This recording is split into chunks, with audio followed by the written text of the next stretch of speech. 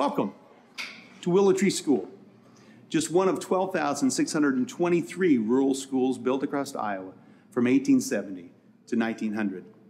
My name is Sebastian Beeler, and I helped build Willow Tree and became its first teacher in 1883. I invite you to hear the story of not only how Willow Tree came to be, but how the entire network of rural schools started. The story of how Iowa's Prairie was settled has long been overlooked, and it's untold by historians that thought Iowa had already been settled by 1870. And I'm here to tell you the real story, to uncover the history of Iowa's farms from where they truly began, and share how it happened from the perspective of someone that lived during this exciting time. My story is unique, yet it echoes the stories of millions of others who came to Iowa in search of religious freedom, owning land and having a better life, and settling our great state. Building a school system that has had a positive, lasting impact on education in Iowa today. The nearly treeless, tall, blue-stem prairie grass was a natural barrier that slowed and prevented the settlement of over 3/4 of the state of Iowa. Even the Oregon Trail and the Gold Rush trails to California skirted Iowa to take the Missouri River route west. Clouds of biting insects, lack of surface water, fires, grasshopper plagues, extreme weather, a complete sense of isolation, and the fear of getting lost or separated due to a lack of guideposts and trails in the 6 to 8 foot tall grass were some of the many reasons early pioneers avoided the endless miles of Iowa prairie at all costs. Because of these conditions, only 100,000 people were settled by the Mississippi River and its tributaries when Iowa became a state in 1846. Progressive Iowa leaders knew they needed a plan to attract experienced settlers to Iowa to build farms on the rest of the expansive prairie. To settle the prairie, Iowa first needed control of the land, which was currently inhabited by Native American tribes.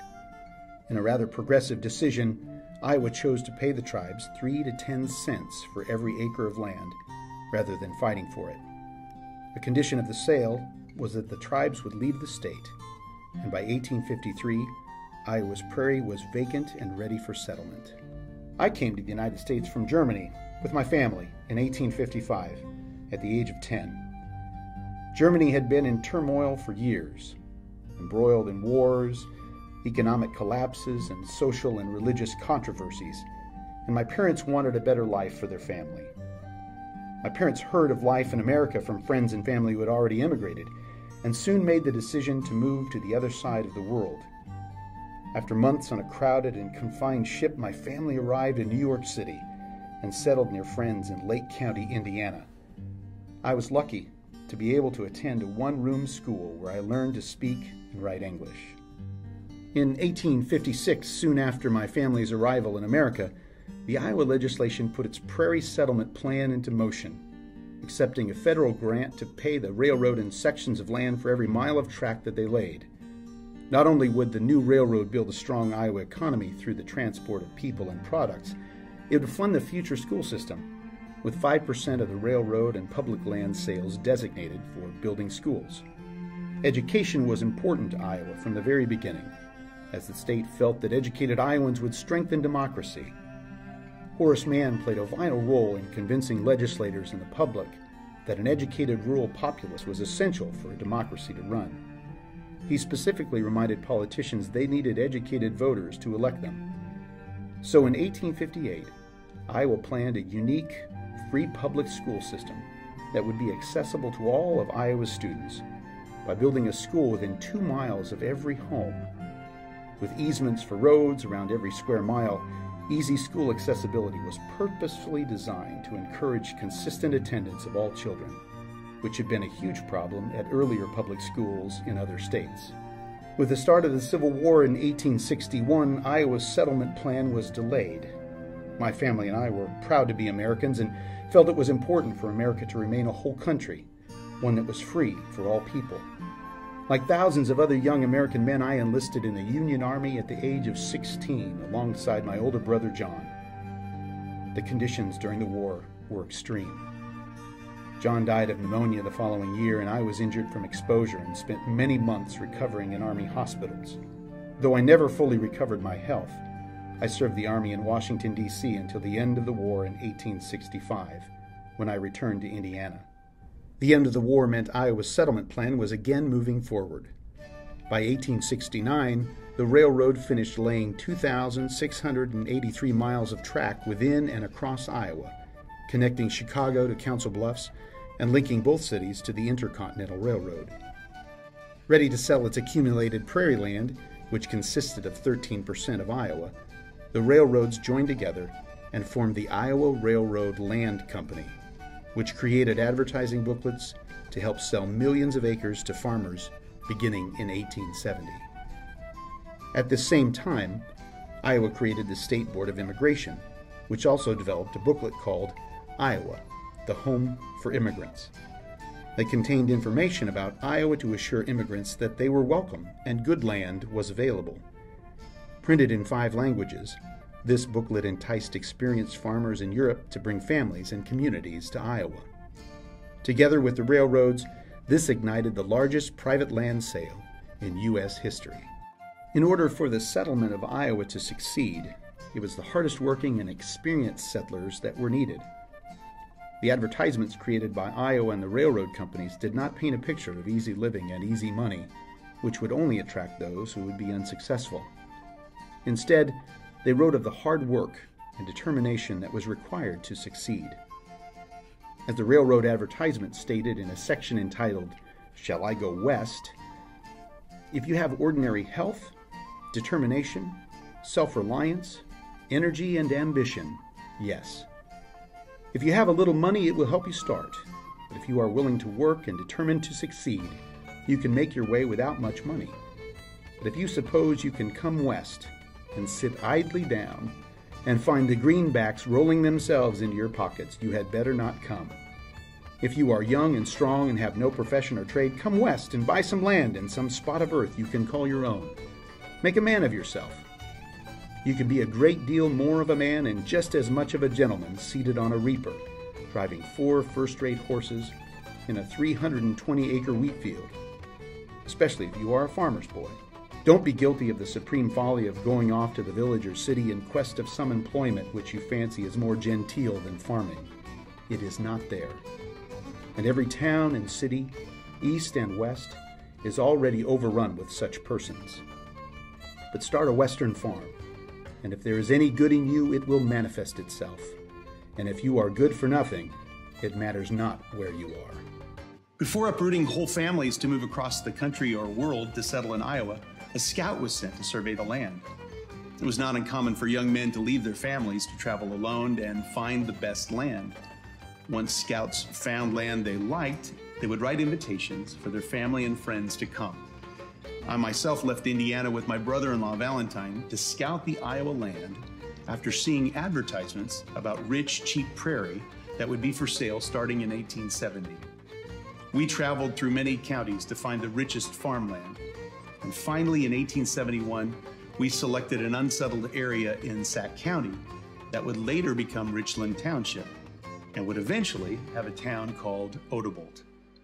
My oldest brother Jacob, Valentine, and I each bought 200 acres of land for $4 an acre, with 5 years to pay. In July of 1871, I wrote an invitation to friends in Indiana to join us in Richland Township.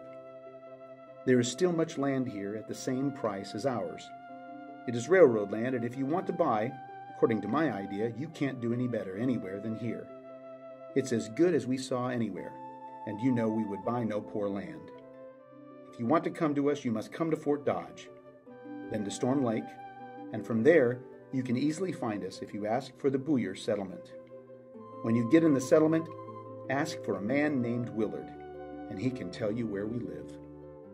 All across the state, from 1870 to 1900, farms were established with families joining their scouts soon after. My story is the same as the million settlers that came to Iowa over those 30 years, turning Iowa into a patchwork of different cultures. Just within our township, we had Swedish Lutheran, Irish Catholic, German Catholic, Scottish, and English communities, in addition to our own large German Methodist community. Turning the prairie into farmland was a hard and lengthy process, using horses and steel plows, but it was my duty to my family back in Indiana to build them a livable farmstead.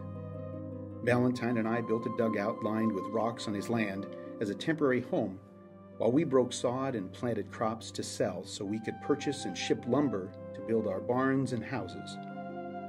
By 1876, my wife and children were by my side in our new home, and some of our old neighbors had become our new neighbors. We helped each other make our community a success through every hardship. Valentine, like many others, died of injuries received in an unexpected blizzard. Many children died of diseases and accidents, like 3 of my children, who died in a diphtheria outbreak. My sister died in childbirth, like so many women did. Small towns developed to support us farmers as we worked to quadruple Iowa's tilled land to 35.5 million acres, the highest it would ever be. The state was finally settled with 2.2 million residents by 1900. The plan had worked with spectacular speed and success. Yet it was a silent happening in a distant prairie for non-rural Iowans. Accomplishments came without fanfare, battles, or headlines. The sudden increasing number of children settling with their families in Iowa sparked the real development of the public school system designed by the state in 1858. My neighbors began a farm school in 1876, so our children could be educated until the public rural school was built. We had to wait until 1879 for the state to finish appointing a superintendent of schools for each county, who were each charged with organizing and authorizing the local school boards, so we farmers could build our one-room schools. Finally, in 1883, Willow Tree was ready to open on an acre of land I gave to the school district. We were so proud of our school. Built with Victorian influence like so many other schools at the time, the state officially named it Richland Township #1 School, but the locals forever called it Willow Tree School, where I proudly served as the first teacher. In total, 12,623 one-room schools were built across the state. Each was a part of the public school system, not private, religious, or standalone. Because the system was free and meant to educate all children without exception, it was a first for public education. Each school was operated through a school board of farmers which was tasked with hiring teachers, maintaining the structure and grounds, and working with the county superintendent of schools. In each Iowa rural school, the classroom model was the same. The school consisted of a single ungraded classroom in which the statewide course of study for grades 1st through 8th were taught by one teacher. Before receiving a teaching certificate, a teacher was required to be 18 years of age and had to pass a certification exam. While there was a statewide course of study, there were no state-required textbooks. These decisions were made by the local school boards. The use of rural schools wasn't limited to educating the youth. They were also used as community social centers for annual 4th of July picnics, evening lyceums for adult social discourse and declamation, pie and ice cream socials, and classes for adults. Rural schools were physically located at the center of each school area, and by serving multiple purposes, they anchored rural settlements, becoming the center of our communities in a symbolic sense as well. It took hardworking settlers and our state's value of education to create Willow Tree School in the Iowa you live in today. Thank you for listening to my story. You have just heard about the early years from Mr. Beeler. He suffered a lifetime with his war injuries and finally died at the age of 54 in 1899. I would now like to tell you about the successes and challenges of the Iowa rural school system. Hello, my name is P.A. Lauterbach. I was the first elected superintendent of schools of Sac County in 1919 and was re-elected until I retired in 1959. I had a reputation that many students and teachers feared me, yet I know they respected me for moving the 100-plus rural schools under my charge towards excellence. On my unannounced semester visits to each school, I would critique the classroom operation, listen to concerns, inspect the school structures, and audit required records for the continuity of each student's progress in completing the Iowa course of study. By the 1900s, the state wanted improved structures and modernized curriculum. Beginning in 1912, Iowa State Teachers College, now called UNI, implemented normal school training courses in every high school in Iowa to prepare rural teachers. By 1952, a 2-year college degree was required to teach, and by 1960, a 4-year degree was needed. Iowa rural schools were successful for many reasons.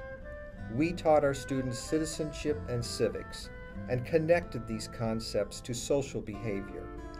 We also taught skills to ensure the learning that took place inside the classroom also related to life.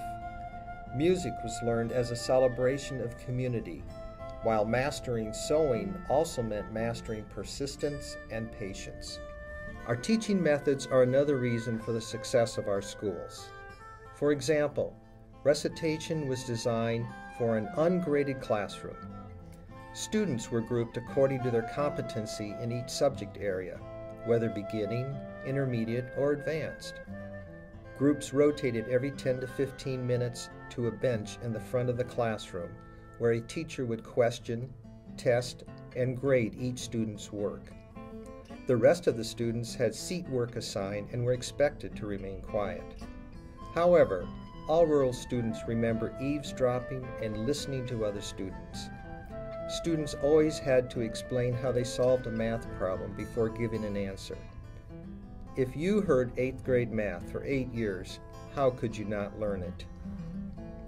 Students in our rural schools learn at their own pace, testing at each level before advancing, and passing an 8th grade exam before entering high school. This model for learning meant the education of the individual student was not hindered by the needs of another student's education.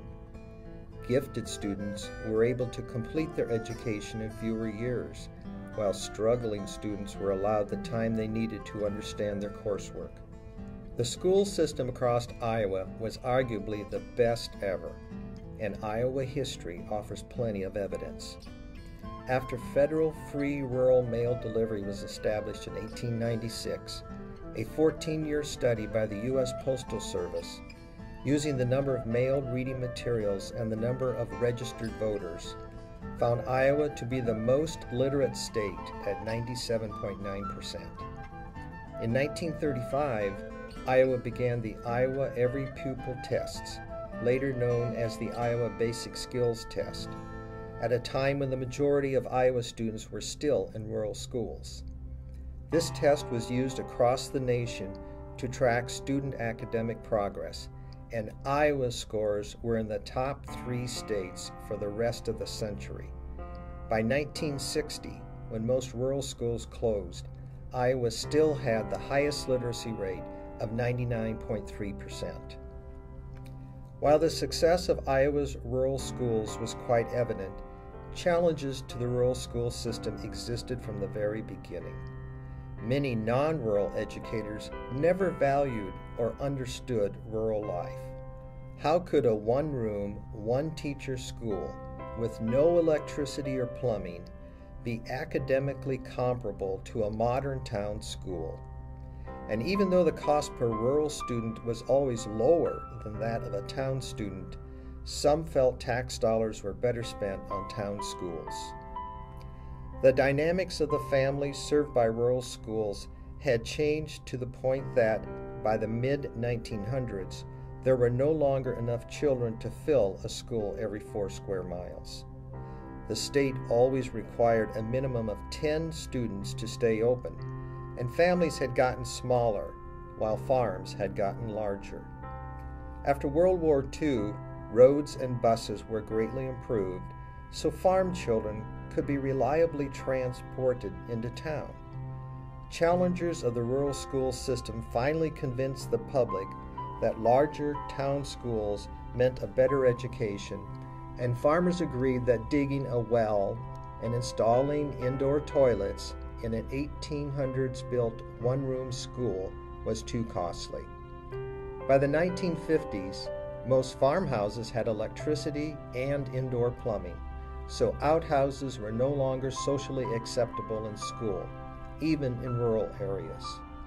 In 1953, the Community School District was created by the state, placing rural schools within the boundary of a town district, and giving local districts the authority to close rural schools.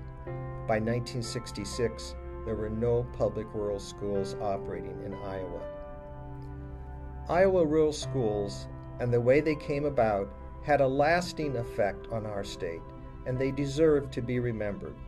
Our state's story of changing prairie into farms and creating a great education system that anchored settlement in Iowa is truly unique. The schools educated and helped farm children have a better life and become good citizens. One-room schools continued to have an impact on education for generations after they closed. Thousands of teachers became mothers and grandmothers, instilling in their children and grandchildren the importance of an education and the need to be responsible citizens. The result is a Midwestern rural culture that stresses self-reliance, yet the responsibility to help others, demonstrates the importance of educating everyone for the sake of democracy, and celebrates and defends the American freedoms they cherish. On the 2004 Iowa State Quarter, it says our state's foundation is education, and it was the one-room schools that were the building blocks of this foundation. Please enjoy stepping back in time to 1883 to experience a one-room school in Iowa.